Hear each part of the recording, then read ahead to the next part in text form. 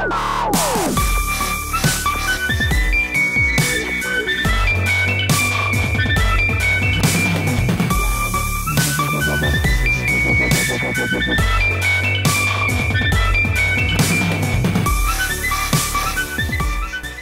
guys, this is Jacko from Muddy Tiger Outdoors. Today we're going to do a video comparing two of the pistols that I own, two of the pistols that I really like a lot in terms of what they do, in terms of design and functionality and accuracy and all that kind of stuff. So the first one is going to be my Glock 19. This is a Gen 4 Glock 19. As you can tell, there's nothing in the magazine, there's nothing in the chamber. It's a safe pistol to handle for demonstration purposes. And the only thing that I've done to this is just put a wrap by Gunskins to make it a little bit more custom looking. But it's aside from that, it's a completely 100% stock pistol.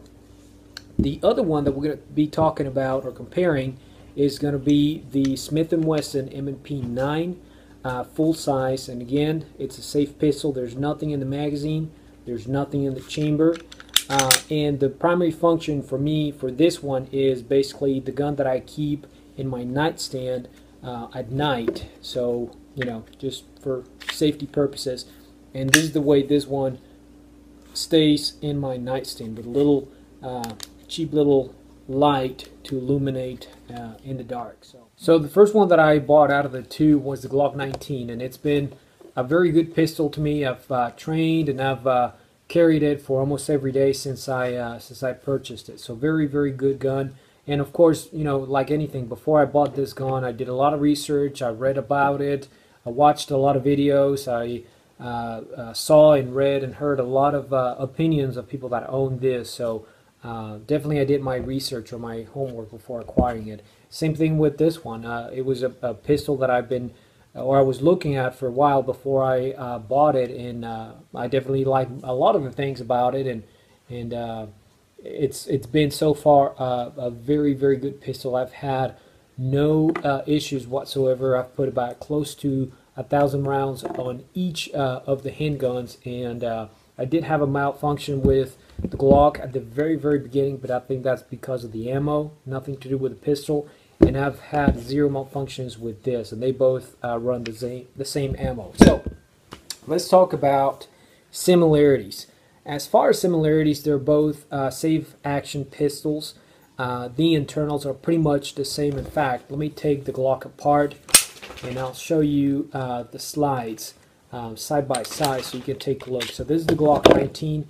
The way it comes out, or the way it comes apart, is you've got your recoil spring. You take it off, there's your barrel, and there's the slide, and of course there's the striker fire, there's your little plunger, which is part of the safe action system, and there's your striker right in there, or the tip of the striker if you can see it. And the Smith & Wesson is basically the same, except you got a little bit of an extra step. So you've got this lever right here on the side. What you got to do is you lock the slide back like that, manipulate the lever just like this, and then right on the inside, I don't know if the light's going to catch it, there's a little bit of a yellow, I guess it's a lever, it's called a lever, I don't know if that's what it's called, but it's there. So what you do is you can use this little tool that the Smith & Wesson comes with. Basically you twist it and it comes out, and that's what it looks like, and you use that to just kind of catch onto the lever and pull it out, and that is just how you don't have to press on the trigger. Now you can do that, or I have a very thin pinky. What I do is I just reach in with my fingernail and I pull it out. Now once you do that, you pull the slide forward and it comes off. Again, just like the Glock 19, there is your recoil spring and your barrel. There it is. And of course, same as the other one, we have the base of the striker, the rear of the striker. There's a little plunger there for the safe action, and there is the tip of the striker. If we compare recoil springs real quick, you know, they're both very different in terms to where this is a double spring and this is a single spring. As far as recoil, I can't tell much of a difference on 9mm. They both use the same ammo. I usually shoot 115 grain, and they are basically the same recoil. I guess recoil has a lot to do with, of course, the size, the weight, the type of ammo, but also the grip, and I grip both of the weapons about the same. Since we have the slides basically bare, that's the size of the slide, and you can tell the Smith & Wesson right here is a little bit longer, not a whole lot thicker. I don't have a way to measure right now, but you can definitely tell the width of both slides. Very good quality of both as far as the finish goes. And here's the internals of the Glock 19. Very similar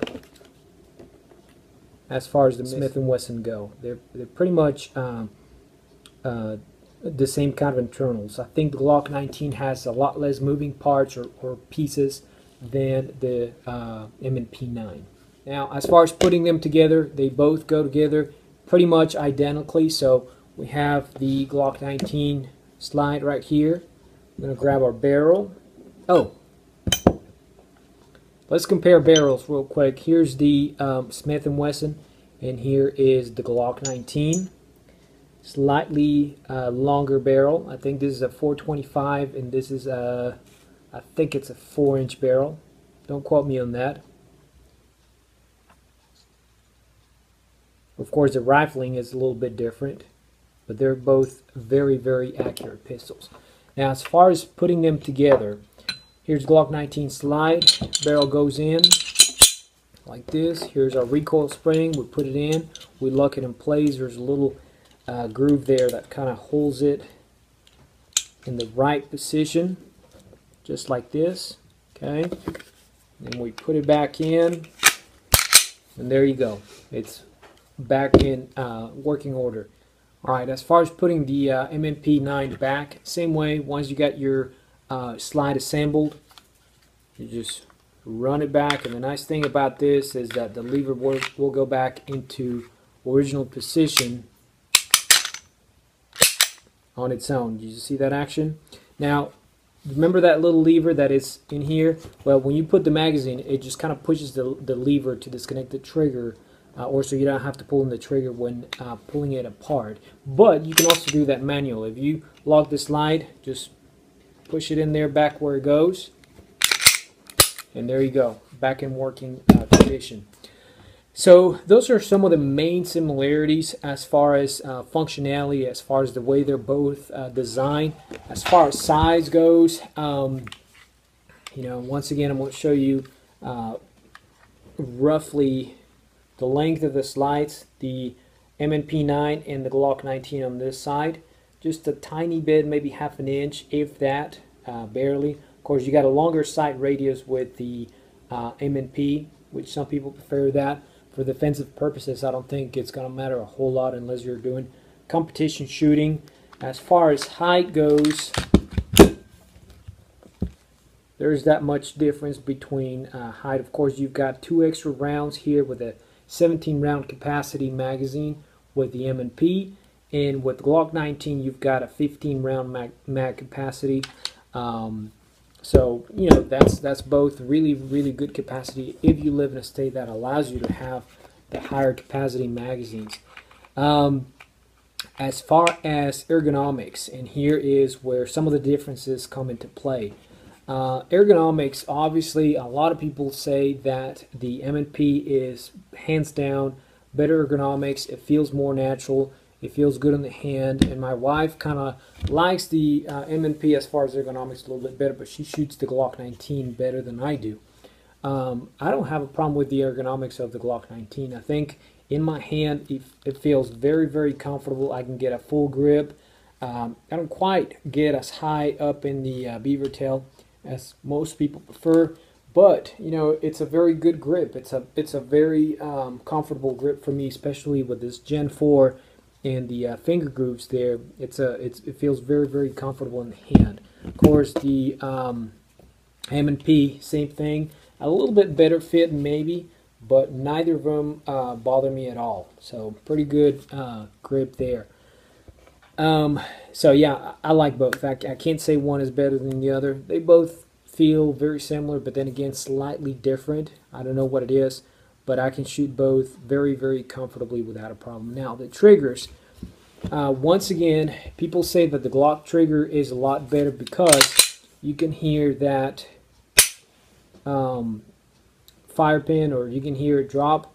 And, of course, the best part is the reset, which is very tactile and very audible.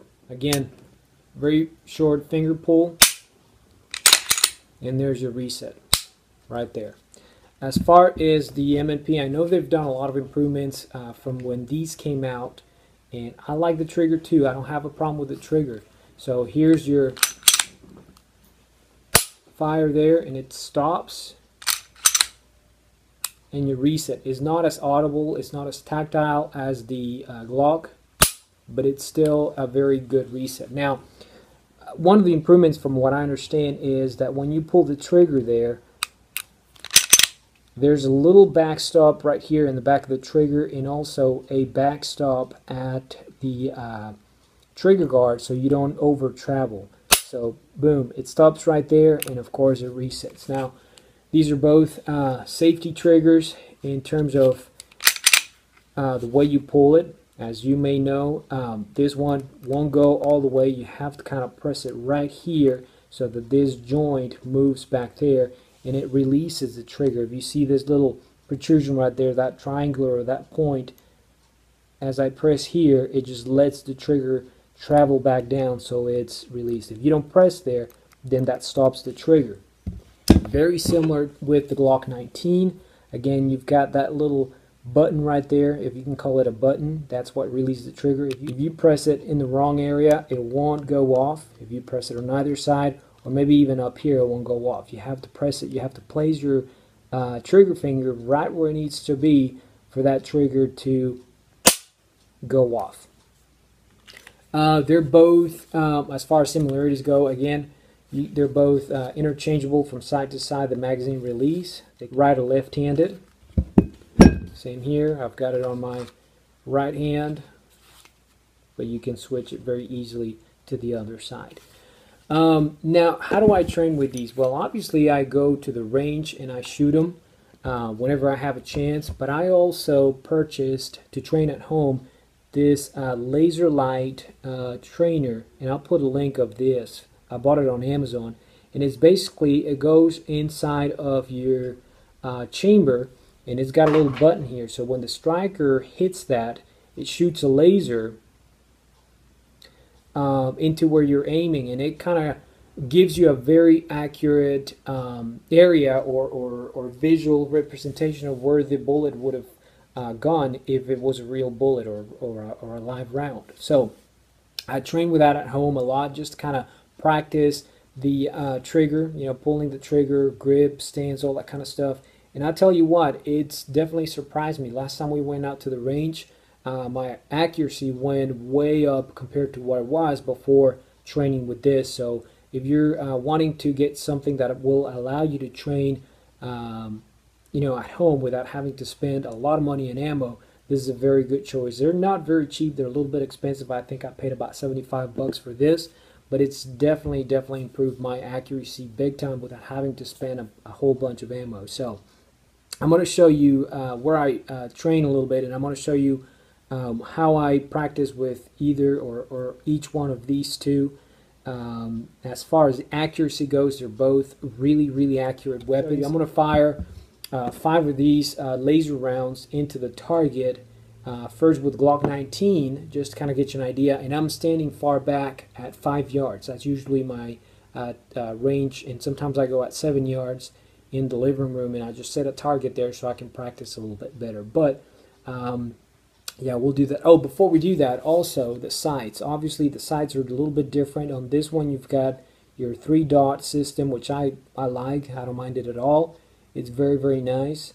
And also with Glock 19, you've got your typical, whatever you call it, Glock 19 sights. Now if you can tell, what I've done right there in the middle of the rear sight, I painted with a Sharpie. Right in the center I painted a black mark, and that's just so that I'm a little bit faster acquiring the target and placing that front sight right in the middle where it needs to be. It just kind of helps a little bit, and that's a trick that I picked up from another channel on YouTube. But anyway, yeah, some of the differences. Obviously, these are plastic, and the M&P are metal, so there's something there to consider. Of course, you can do one-hand reloads with your belt with both. Maybe not so much with the Glock because it's not quite straight. I mean, you can do it without a problem. Put in your belt, and there it goes. Of course, now this light kind of caught my pants there, but that's user error. Is not the pistol at all. And of course, you can do the same with your Smith & Wesson. There you go. So if you had to do single-handed reloads or single-handed, pull the slide, you can definitely do so with both sides. Stock, by the way.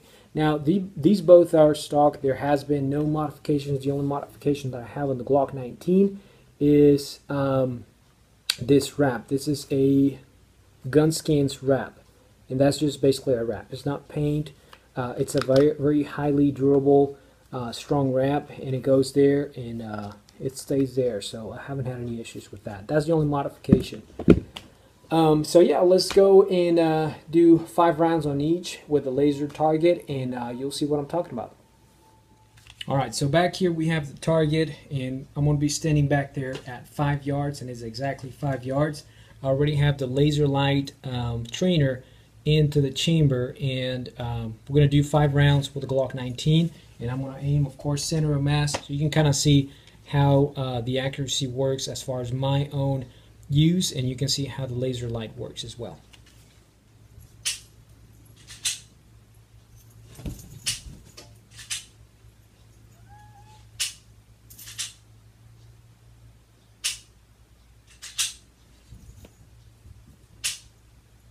So there was 5 rounds with the Glock 19, and I gotta say it wasn't my best practice, but it's just for purposes of demonstration. So let's go get the M&P, and we'll do the same drill.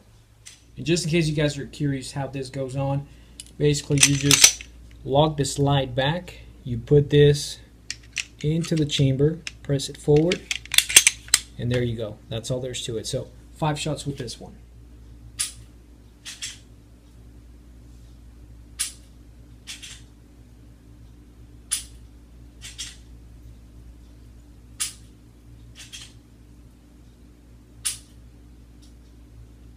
So there you go. I don't know if you can tell a difference, but definitely I've always noticed I'm a little bit more accurate with the M&P 9. That's got nothing to do with the pistols. It's probably just the way it works for me. It feels a little bit more natural in the hand, and the point of aim feels a little bit more, I guess, more natural, so to speak. Now, to remove the laser light, lock it back again, and you grab something like a pencil, and basically push from the far end of the barrel, and it comes out the bottom. So there you go, guys. Just a little quick demonstration on how I practice at home without having to spend a whole lot of ammo with the laser light. It definitely has improved, like I said, a lot as far as my accuracy, as far as my you can practice reloading drills with that, or malfunction drills with that, and it works just flawlessly. I don't know if you could tell, again, my accuracy a little bit better with the Smith & Wesson than the Glock 19, but that's just me. It's nothing to do with the pistols. Now, as far as mag capacity, again, this is the standard M&P 9 magazine, and this is a 17 round mag, and here's your standard Glock 19 15 round magazine. These are both the full capacity if you live in a state that allows you to carry a full capacity mag. I live in Texas, and I do have a concealed carry license, so I do carry both of these weapons. Of course, this is my primary carry weapon, and I carry it pretty much every single day. Sometimes I have to leave it in the car because I work in a hospital, and this one has to stay in the car. I cannot carry inside of the hospital. As far as the Smith & Wesson, its primary function right now, it's a night sight pistol, but I do carry this from time to time, and the way I do that is with one of these Galco inside the waistband holster, and this goes on very easy. It's a very good fit to the pistol. That's how it goes. The way I carry the Glock 19 is with one of these Alien Gear holsters, and this is the 3.0 or Cloak Tug 3.0, and I've done a video on this a while back. And of course, you know, very comfortable holster, very secure. These both are very secure holsters there. So yeah, that's the way I carry it. Well guys, the reason I'm doing this video, or the reason I did this video, is just to kind of get you an idea. If you're looking at these, either of these two pistols, or if you have one like I did before, I couldn't find any videos that would compare sort of a very basic comparison between the two of them. When I had the Glock 19 and I was wanting to get the M&P 9, there wasn't a very good comparison video. Most of the time they compare it with the M&P 9C, which is the compact, which is, I guess, more comparable in terms of size to the Glock 19. So, you know, I went ahead with this one just for the higher mag capacity, but in the future I may end up buying the M&P 9C just because my accuracy seems to be a little bit better with this one than with the Glock 19. So there you go. Take it for what it's worth. I'm not a gun expert. I'm not an expert shooter. I don't do competition. I just do. I just shoot for fun. I like to go to the range and just, you know, shoot for fun again. I do carry. I do have a concealed carry license again. So definitely for defensive purposes, both of the weapons are very reliable. Before we conclude the video, I want to thank Mr. Donnie Pavolini from Donnie Pavolini Outdoors for sending me this awesome t-shirt. I'm going to show you the back too. There it is. This is the t-shirt that they had for the first annual Southern Bushcraft Rendezvous in Mississippi that I couldn't attend. I had planned to, but you know, life happened and I couldn't attend, so definitely we'll try to make it next year. But Donnie, I really appreciate you for sending me the t-shirt, and if you guys want to go check out his channel, I'll post a link of his channel. He's got a really cool channel, does a lot of stuff out in the woods, so definitely go check it out. Alright guys, like always, don't forget to like, don't forget to subscribe. Please check us out on Facebook, Muddy Tiger Outdoors, and we'll see you guys in the next video. Take care.